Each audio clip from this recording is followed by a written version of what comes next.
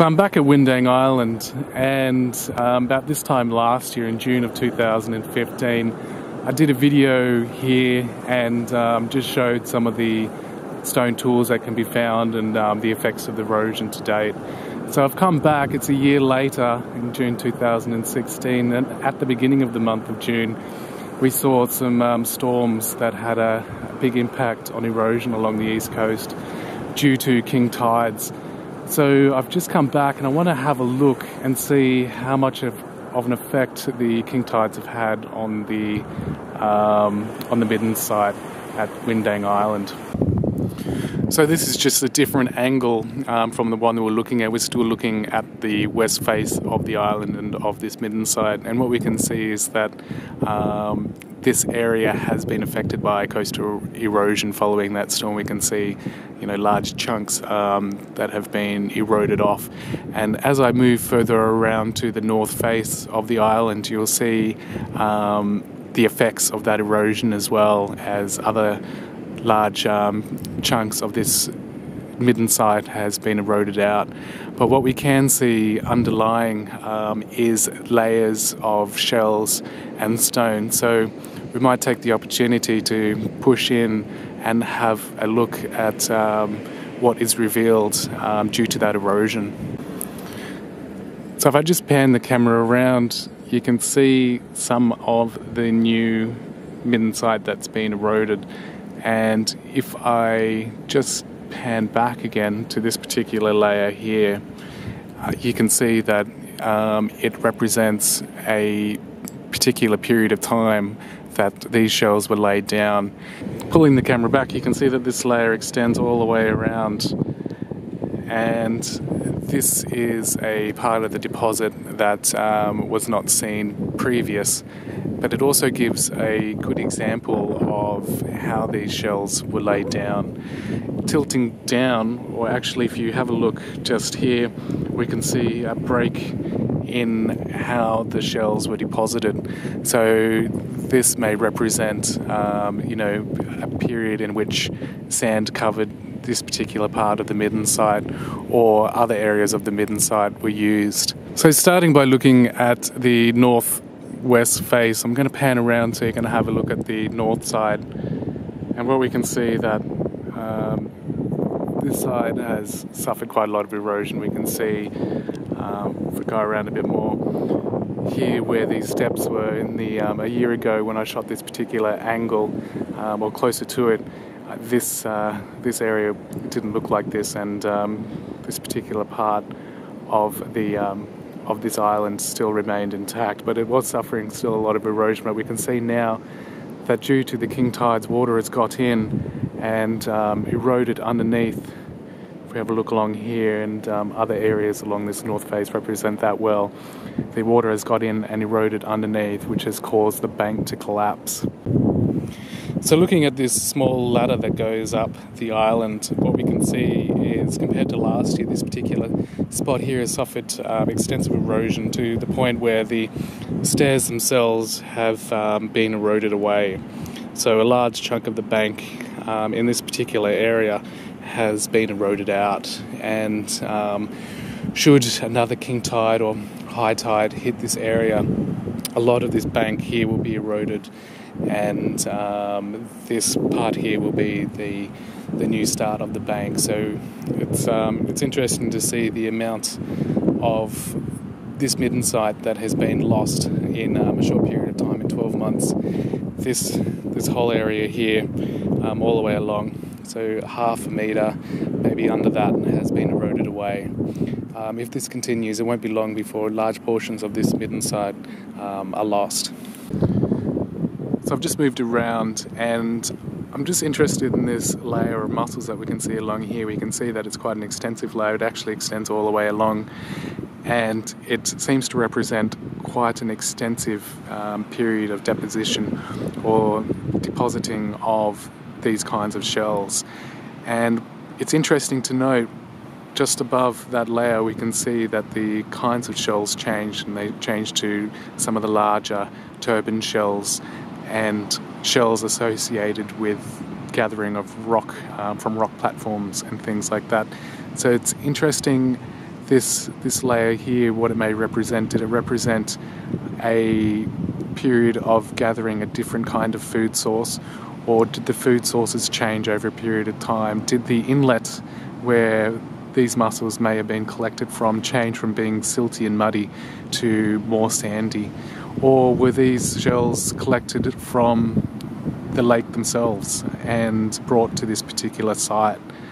It's quite an interesting layer, and it would be worth investigating that a little bit further. So just panning around, what you can see is that the king tide eroded underneath the bank, and as it does, it causes weaknesses and the bank collapses. So this is the effect of erosion on this particular site. As the bank is eroded underneath, it will collapse, and as other tides come in, they will gradually erode away that particular part of the bank, exposing the newly formed eroded bank behind it. And everything within that particular bank that's going to collapse, or that has collapsed, will be eroded out and will eventually be deposited as stones along this coastal side of the island. And as time progresses, these tools will be lost, or what's hidden within the Midden side will be lost. So it's an interesting period of time to check out some of these sites, because they are gradually disappearing, and some of the old knowledge and things like that they contain, or some of the hidden secrets of the people that existed in this particular area at that time, will be lost, and it will be difficult to try to interpret their customs and hunting and gathering styles in the future. So just punching in, what we can see is some of the stones again associated with this particular Midden side, and we can see a lot of the rounded cobblestones, and these may simply have been used as small hammerstones to crack open these shells. But we can also see various kinds of flakes, and these would have been removed to produce a cutting edge that would have assisted for whatever purpose. So what I wanted to show you was this particular form here, and you've seen in some of the other videos similar forms to this, and this particular stone is made up of some of the local sedimentary rock that can be found in this particular area. But this particular form is known as a legendary stone and has been extensively documented in the McLean River, and this particular form has myths associated with it, various stories associated with snakes or the moon. This particular form is usually found without much modification, although maybe there appears to be some modification on this particular edge, if this was to be described as an edge. So this is an L-shaped legendary stone, and this particular form can be found all along the east coast, and we've seen this particular form in some of the other videos. So this is a documented form, and we can see that this may not have occurred naturally, although this particular form does, but due to its sort of sharp, irregular edges, unless it was eroded out in this particular way, I'd say this may have had some kind of manufacturing behind it, although the weathering associated with it, with a lot of these squared edges not being round, which would have occurred due to surf action, this stone may have had some modification assistance occur, or may have naturally occurred in this form and has been noted for its mythical purposes, or due to its form factor. So what we've got here is a piece of basalt, and we can see some pitting that has occurred either through small mollusks that have, or gastropods that have eaten these particular holes, as they do to secure themselves to the rocks. But this particular stone, being quite high up in this Midden site, may have been used as a firestone to hold hold a shaft or something similar to that to start fires. So this particular small piece of mafic rock contains three pits, actually 4 pits, 1, 2, 3, and then the 4th. So this would have been kept on site to be used as a firestone. So what we've got is a piece of quartzite or some kind of maybe mafic rock, it's hard to tell. Anyway, what we've got is a bifaced cobble, and we can see that it's had two attempts at percussion on both sides, and both sides possibly failed due to this, what's known as a step termination, where the flake rolls off and then straight back out of the core. However, it may have been on purpose, and it may have just been satisfactory enough to produce the kind of edge that was required. We can see that this end here may represent a nice hand grip or palm grip, and this particular edge would have served its purpose.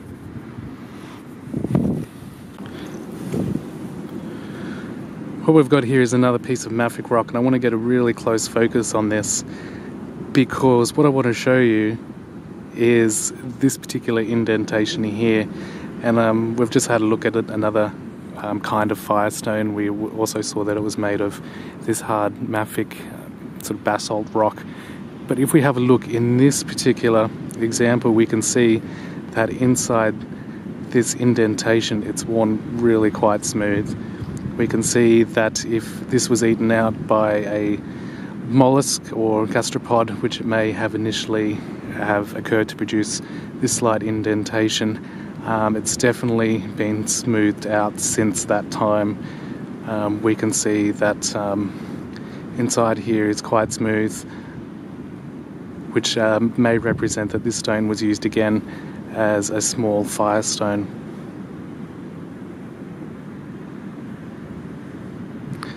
It's quite a nice example of how some of these indentations were used to hold shafts, and we can see that this one certainly displays something to that nature, as we can see that the inside of this indentation is worn really, really quite smooth.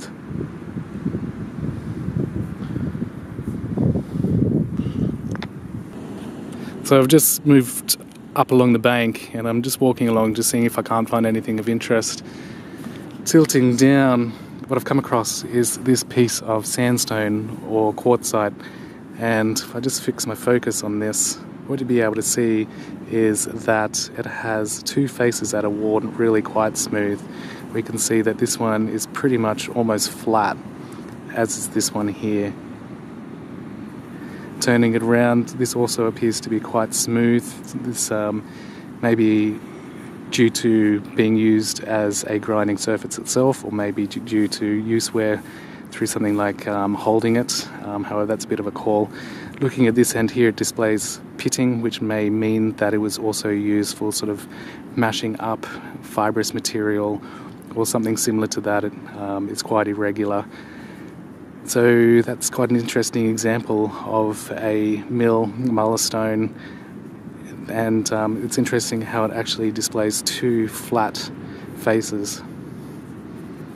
It's quite large, would be quite a nice grinding surface or implement for grinding on a larger surface.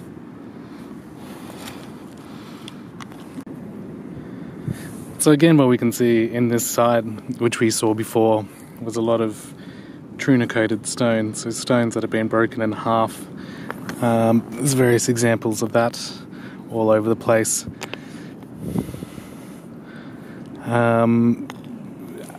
You may think that these stones may have, naturally broken in half, and I'd have to suggest that that's possibly not necessarily the case under most circumstances, due to how the force is applied to produce this kind of fracture, and it's not the kind of force that is applied due to something like a king tide, high tide, or rocks rolling over each other. This is an interesting example. What we've got is a cobble It's got two notches on this side and has a large negative bulbar percussion on this side. So this particular small cobble was definitely had some kind of an intentional flaking occur, maybe to produce a slightly better cutting edge. You can see maybe some minute retouching that's occurred along there, but definitely displays 3 points of percussion.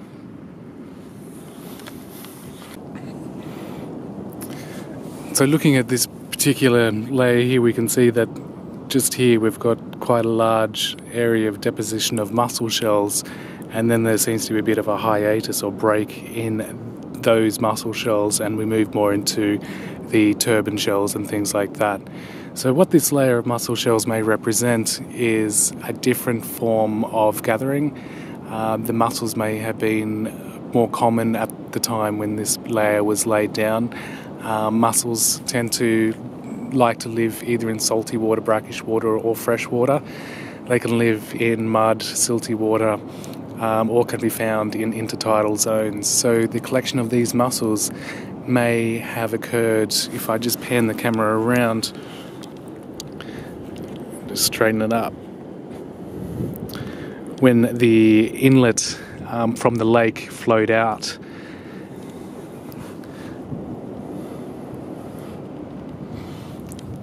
And the habitat of the mussels may have been more suited, or due to the over-collection of these mussels, they may have dwindled as a resource. And if you follow this layer, it can be found all the way along, so it represents quite an extensive collection of mussels, and may represent over-harvesting. We can see for some reason that there is a break. It's unsure why that break or the change in collection occurred.